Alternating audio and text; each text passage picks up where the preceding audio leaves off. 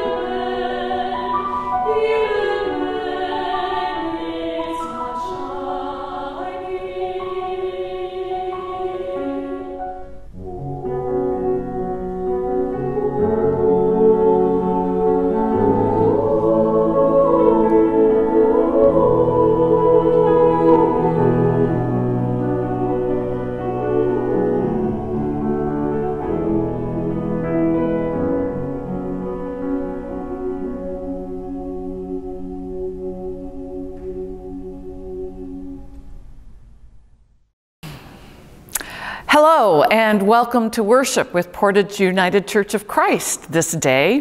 Whatever day you are here, we are glad that you are joining us. The season of Advent begins this week, so we begin our new worship series, I Believe Even When.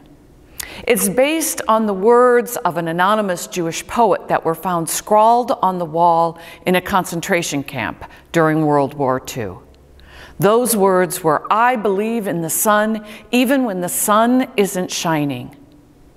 Those words and our theme for our series remind us that even though we live in a world that so often calls us, tempts us, encourages us to respond out of fear and with violence, we as people of faith are called to respond from our place of transformation and our experience of reconciliation in Christ.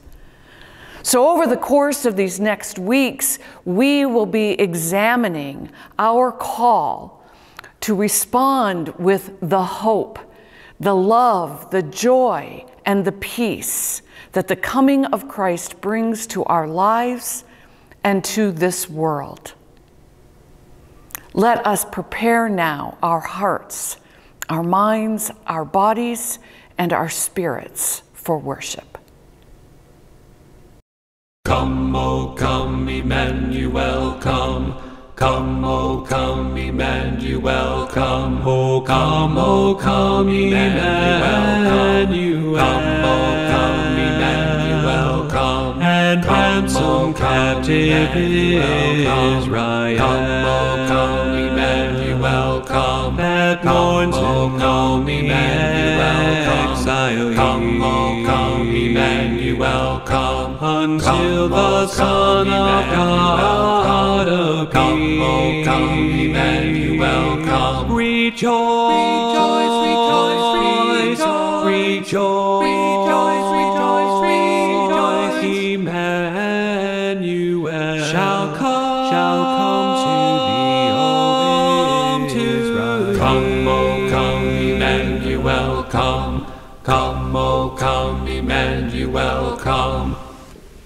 Hope. I believe in the sun, even when it's not shining. The place without light, the depth of night, the pit of unknowing. I believe in the sun, even when it's not shining. This Advent, we are looking to hear words of comfort, of challenge, and of good news. The prophet Isaiah and the 4 gospel authors were writing at a time when people desperately needed to hear all of these as well. This first week, Isaiah the prophet and Mark the gospel writer reassure the people that good news is beginning. And yet they both say, make yourself ready, raise your voices, change your hearts, get ready to be transformed, because now is the time. Let us embrace hope that we can do what needs to be done to bring more light into the world. Let us pray. Holy One, we thank you for the glimpses we catch of your gift of untiring hope, even in the midst of fear, of challenge, of struggle, even when our view is obscured by clouds of doubt. Ignite the flame of hope within us, that we might glow with its brilliance from the inside out. Amen. Rejoice, rejoice, rejoice, rejoice, rejoice, rejoice, Emmanuel shall come to Israel. Come, O come, Emmanuel, come. Come, O come, Emmanuel, come.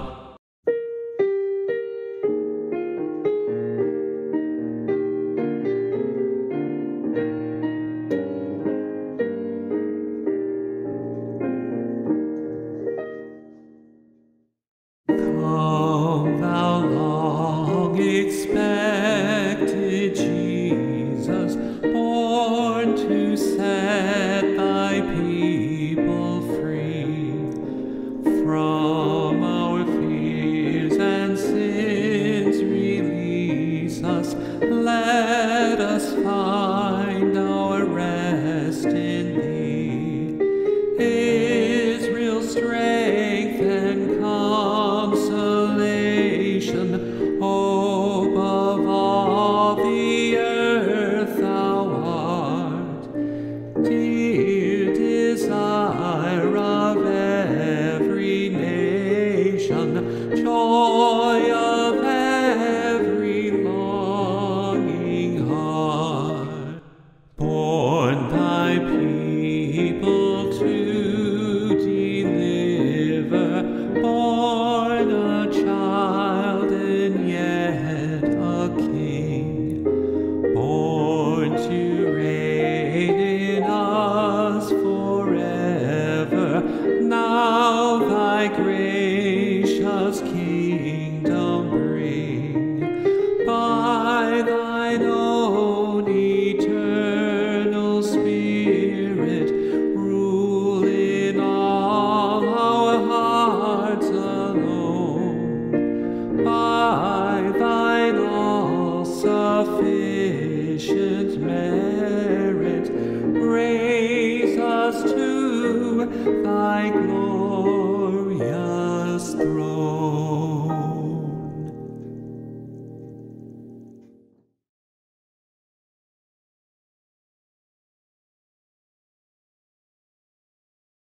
Comfort, O comfort my people, says your God.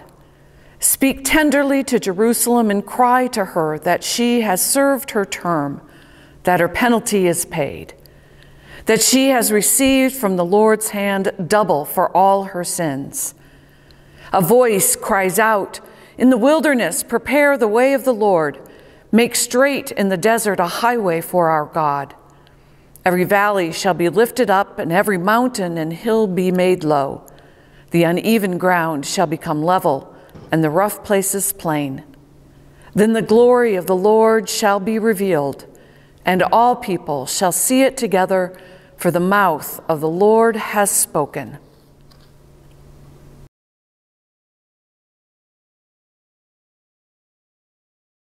the beginning of the good news of Jesus Christ, the Son of God, as it is written in the prophet Isaiah, "See, I am sending my messenger ahead of you who will prepare your way, the voice of one crying out in the wilderness, prepare the way of the Lord, make his paths straight."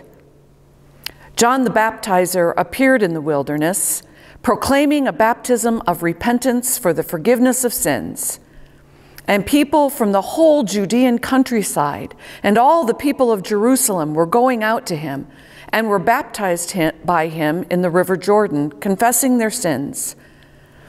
Now John was clothed with camel's hair and a leather belt around his waist, and he ate locusts and wild honey.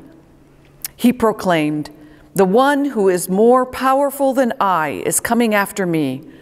I am not worthy to stoop down and untie the thong of his sandals. I have baptized you with water, but he will baptize you with the Holy Spirit."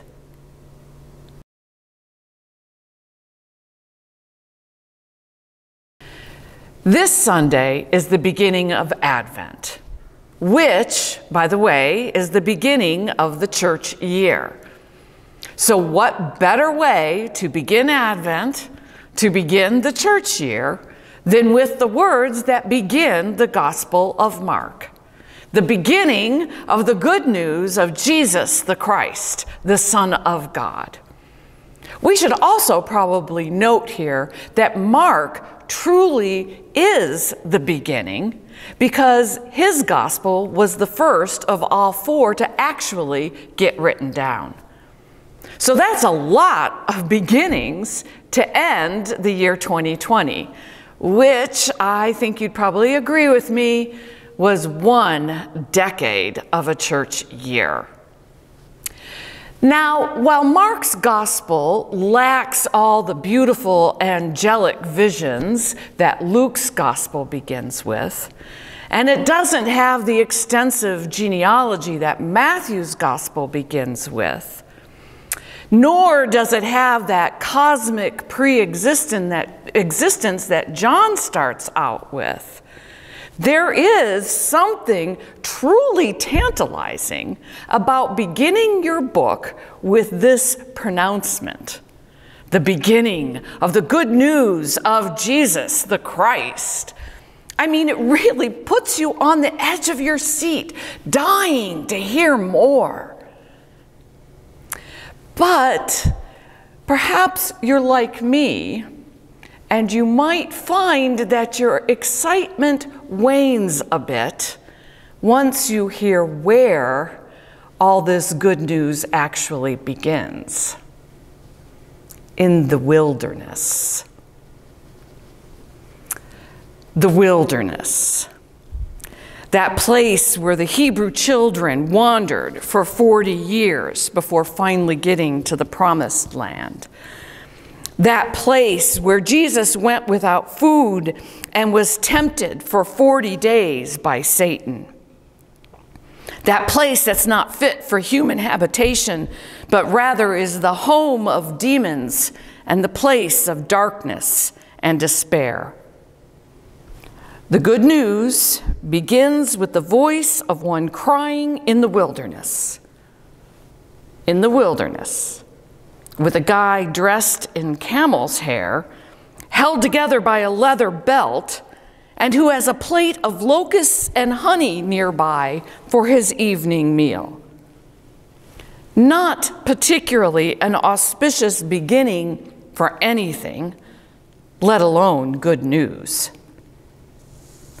But the really surprising part here, at the beginning of Mark's story of the good news, is that the people flock to the wilderness in droves to hear the voice of this wild man crying in the wilderness. People from the whole Judean countryside and all the people of Jerusalem were going out to him, Mark tells us. This is fascinating to me.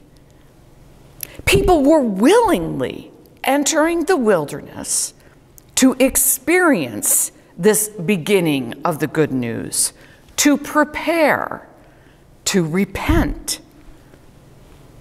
Now, these days, we're accustomed to thinking of the wilderness as a metaphor for something challenging that we must go through, something we must endure before we get to that fresh beginning on the other side. Like that wilderness of 7th grade, or whichever grade in school was your worst, that we have to endure before we can begin again in the next year of school. Or that wilderness of unemployment, the wilderness of grief after a loss. These types of wildernesses that we tough out on our own or traverse with the help of therapists or support groups until we one day find ourselves at the door to a new beginning. Or this wilderness of COVID quarantine that we find ourselves in now. We're all tired of enduring this and can't wait for that beginning point called new normal. But what if the beginning is happening right now in this wilderness?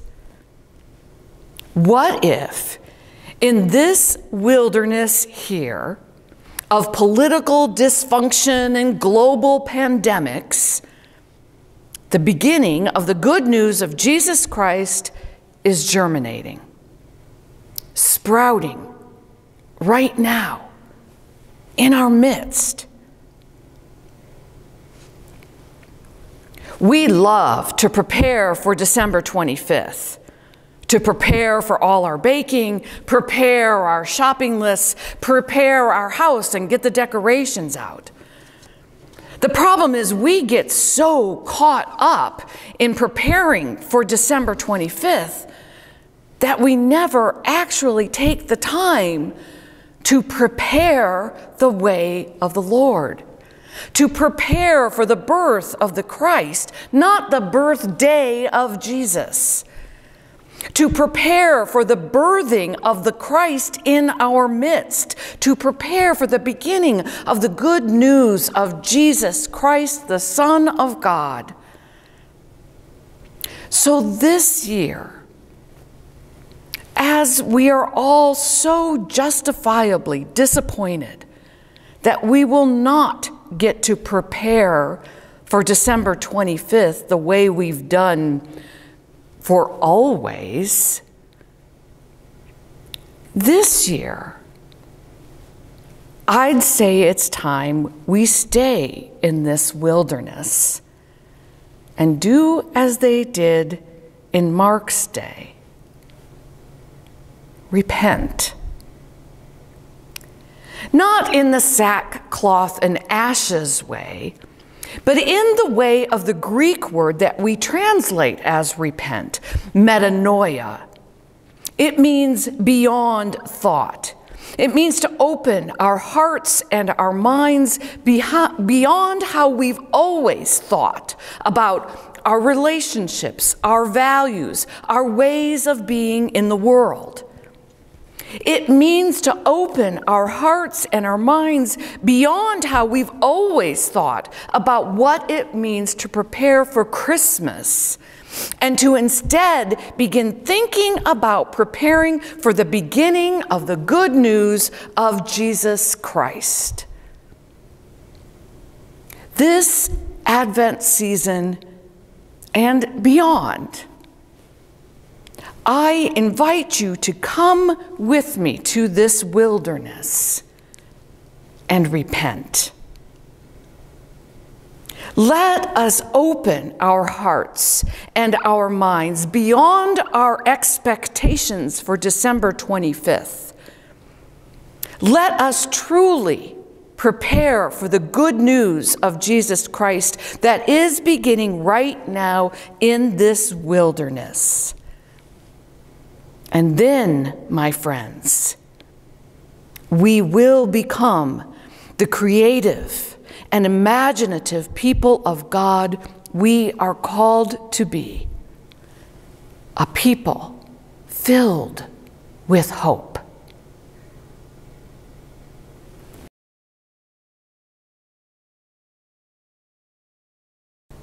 This first Sunday of Advent, we begin not only the journey toward Christmas, but an inward journey as well. And while we may experience connection and the warmth of God's light and relationship with the divine and even a holy rest, oftentimes these inward journeys are riddled with doubt, frustration, uncertainty, and maybe even just a dash of anxiety. And yet, even in the depths of our doubt, anytime we are able to love, anytime we are able to show concern for one another, stranger or familiar, anytime we are able to smile, anytime we're able to name that we don't even know where God is in the midst of it all, means that we believe that God is there even when. And this phrase, even when, can be just as powerful a prayer as any other.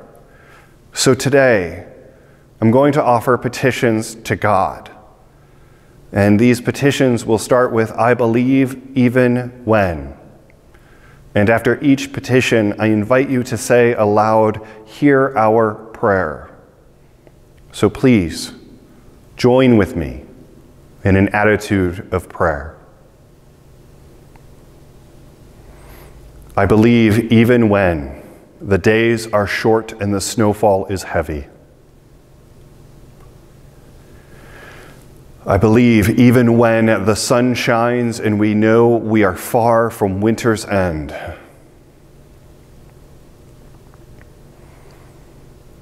I believe even when we must continue to be apart for the safety of those we love.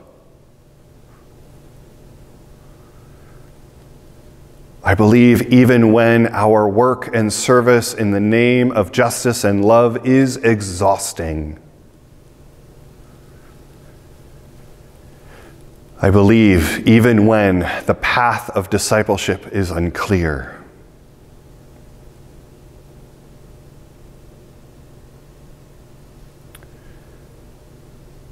And as we continue on these inward journeys, let us walk and pray with the words that are so familiar to so many of us, the words that Jesus taught us to pray. Our Father, who art in heaven, hallowed be thy name, thy kingdom come, thy will be done on earth as it is in heaven. Give us this day our daily bread, and forgive us our debts as we forgive our debtors. And lead us not into temptation, but deliver us from evil. For thine is the kingdom, thine is the power, and thine is the glory forever and ever. Amen.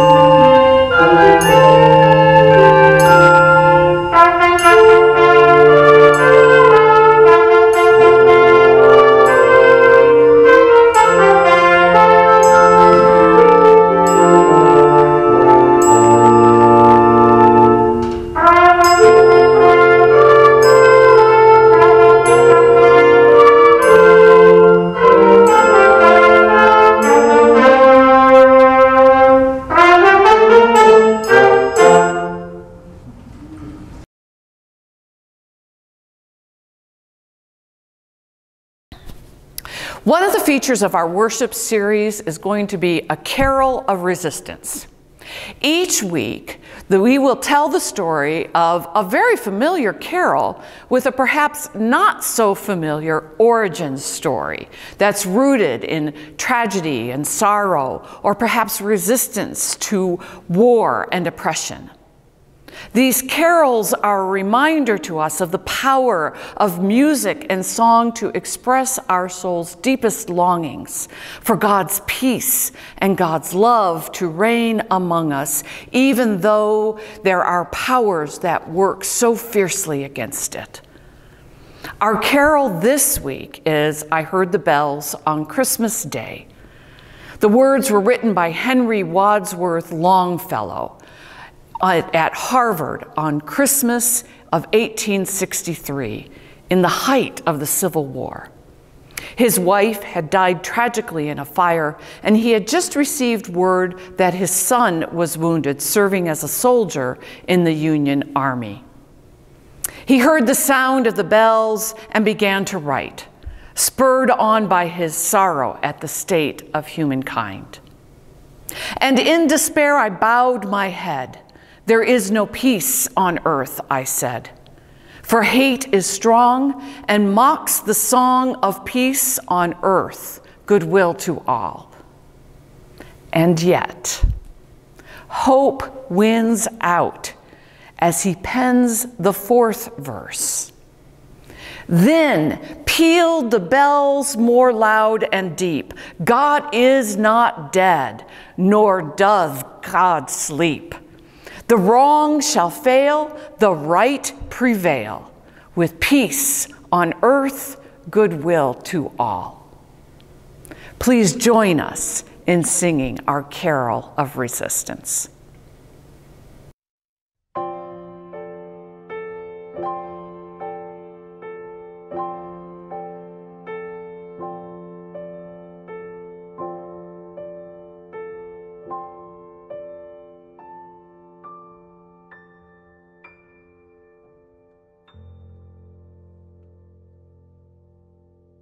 I heard the bells on Christmas Day, their old familiar carols play.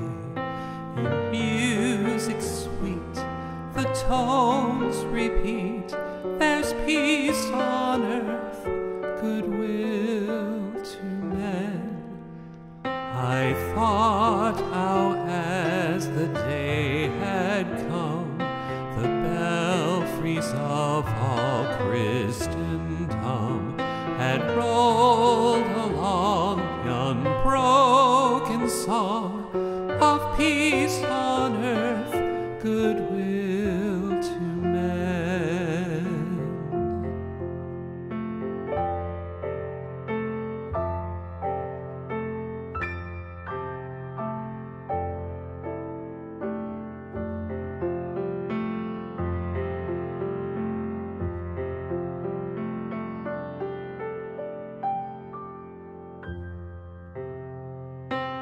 And in despair I bowed my head. There is no peace on earth, I said, for hate is strong and mocks the song of peace on earth, goodwill to men. Then pealed the bells more loud and deep. God is not dead, nor does he sleep, for Christ is here, his Spirit near, brings peace on earth, goodwill to men.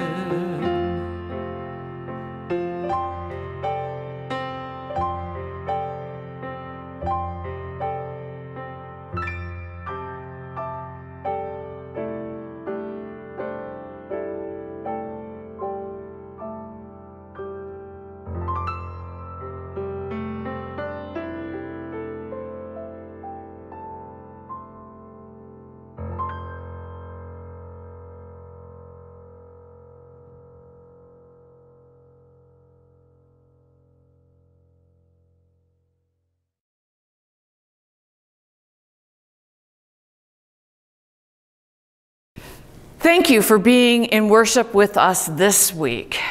Hear now these words of benediction. We wait for justice, but we do not wait to work for change. We wait for restored health, but we do not wait to work to heal. We wait for wholeness, but we do not wait to work at binding up brokenness. We wait for peace, but we do not wait to work to eliminate hatred. And so, my friends, like bells ringing out the news that the sun is still shining even on cloudy days, fill the night left with sadness with messages of hope. Go into your lives humming the tunes that keep hope alive in you and that spur you on in your work of justice and reconciliation. Please now raise your voices and repeat after me. Do not be afraid. Do not be afraid. Amen. Rejoice, rejoice, rejoice, rejoice, rejoice, rejoice, Emmanuel shall come to thee, O Israel. Come, O come, Emmanuel, come. Come, O come, Emmanuel, come.